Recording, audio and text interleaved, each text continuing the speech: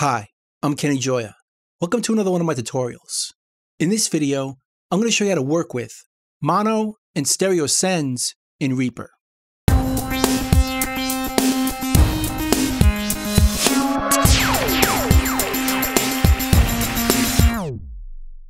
I have a track in front of me here. It's a simple guitar. Let's hear it.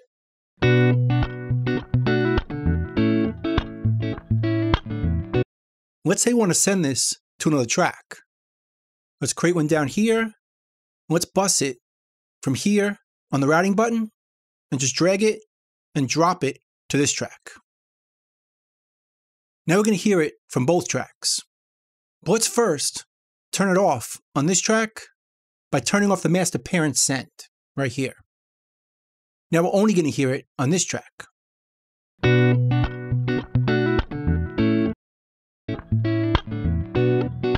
Because it's sending from this track to this track. And it's a stereo send by default, which for most situations is exactly what we want. So if we pan the first track to the left, we're still going to hear it in the left speaker through this track. Or if we pan it to the right, we're going to hear it in the right speaker on this track. Which again makes perfect sense. But here's the problem. Let's say we pan the first track to the left, but we pan the second track to the right.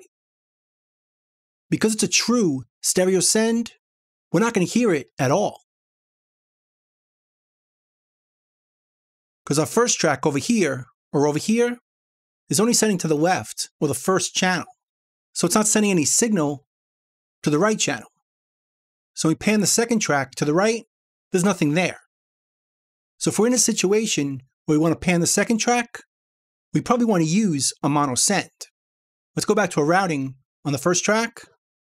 And right over here, we could switch it from a stereo send to a mono send. Now watch what happens. We still hear it on the right. Even though the original track is panned to the left, we repanned it to the right over here. We put this back on the left, we'll hear it on the left.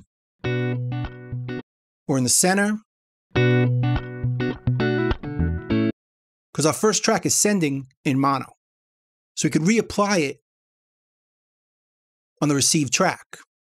Now again, this only matters if we're going to repan the second track, which can happen when we're busing tracks from individual tracks to buses. So if you're going to pan the bus, either hard left or hard right, you might want to make the sends mono right here. Another very important time this shows up is when we're using effect sends and returns.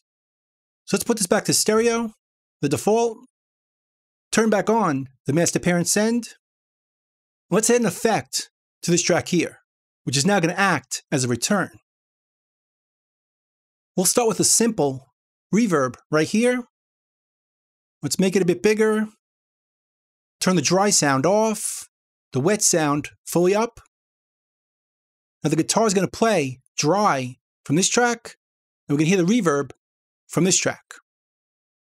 Let's pan the tracks back to the center and bring up our send to add reverb.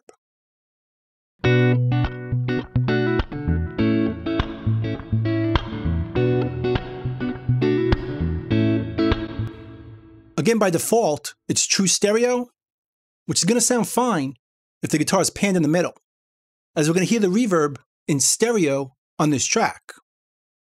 And if we pan the dry guitar to the left, it's going to sound like this.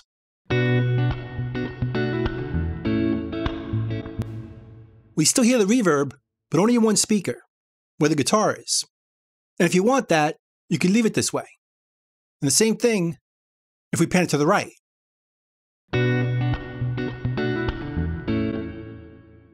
We hear the dry guitar and the reverb in the right speaker. But if you want to move the guitar, but not the reverb, and have the effect still be stereo, we should change our send to be mono, right here. So now if we pan this back to the left, we still hear the reverb in both speakers. Just the guitar itself is in the left speaker, or the right speaker.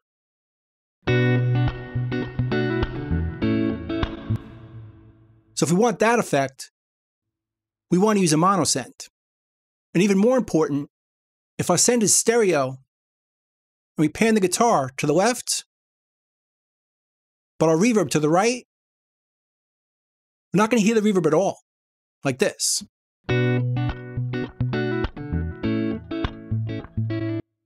It's completely dry because no signal is being sent to the other speaker. Or if we put this on the right side, with the reverb on the left, once again, we're not going to hear the reverb.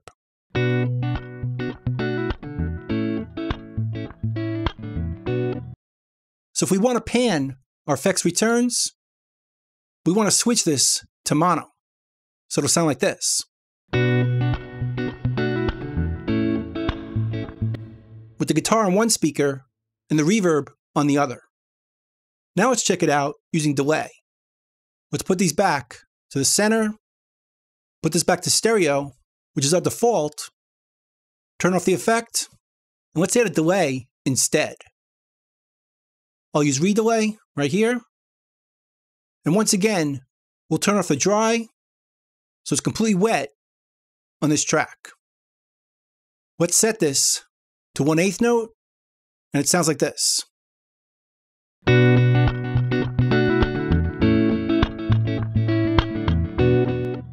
Once again, with it panned in the middle, it sounds fine. If we pan it to the left, it sounds like this.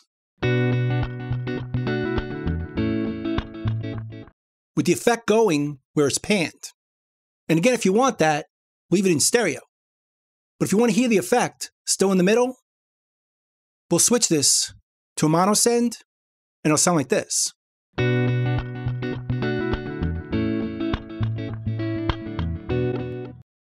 But more importantly, if we want the effect return in the other speaker to the right,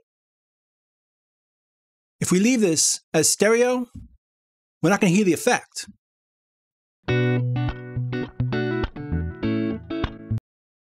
Because once again, no signal is sending to the other speaker. So in that situation, we want to use a mono send. So it'll sound like this.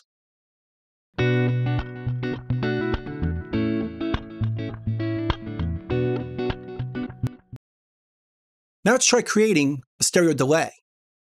Let's put this back in the middle. Let's put our send back to be in stereo. Let's go to our delay and pan it to the left. Add another delay and pan that one to the right. Let's make it 2/8 notes or a quarter note, and it sounds like this.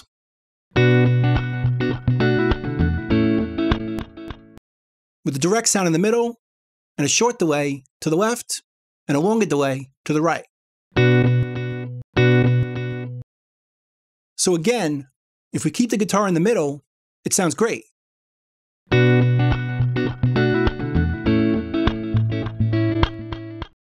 But if we pan it to the left, it sounds like this. And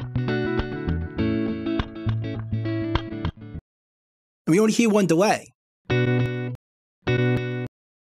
We lost the other one. And if we pan it to the other side, we only hear the delay on the right side.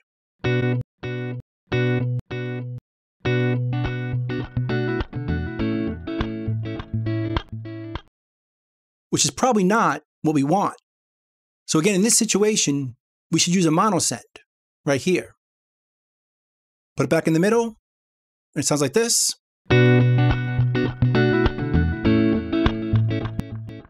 Notice in the middle, it still sounds the same, but if we pan it to the left, we're going to get both delays.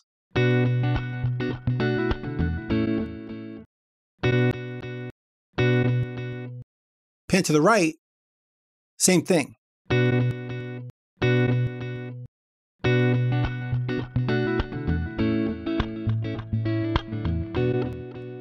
And it still sounds good in the middle.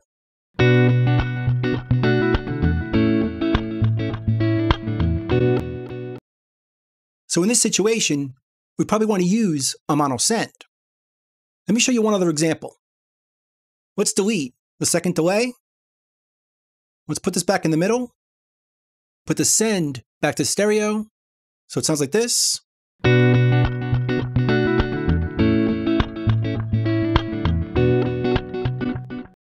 let's say we want to automate the panning on the delay.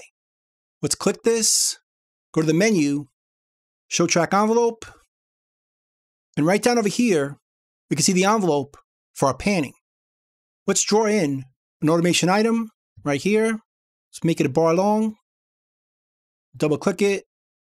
And let's create a shape, make a square wave, and let's loop it throughout the song. Should be good enough. Now let's hear it.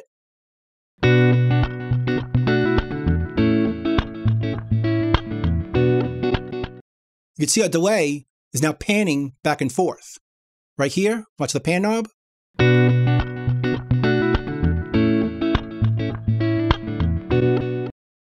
Again, it sounds fine with the guitar in the middle. But again, if we pan it to the left, it sounds like this.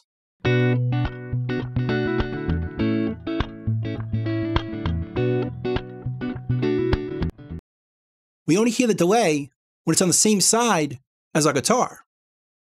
Look at the level on the effect track.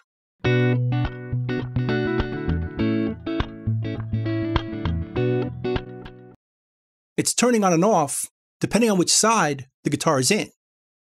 Pan the guitar to the right, it'll do the opposite.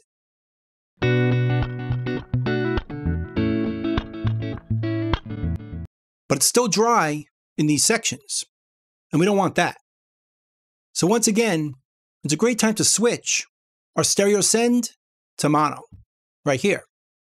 And now it'll sound like this.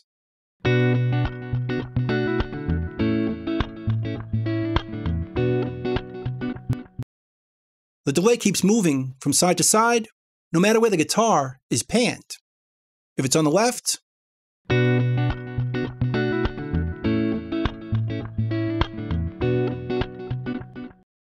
we're still hearing the delay pan back and forth. So as you can see, there's a pretty big difference between stereo and mono sends. And by default, they're going to be stereo. So when you want this effect, or when you're going to pan the effect return or bus return, just keep this in mind. And switch your send to mono when you need this. So that's pretty much it. That's working with mono versus stereo sends in Reaper. I hope you learned something. I hope you can use it, and I'll see you next time. Thanks.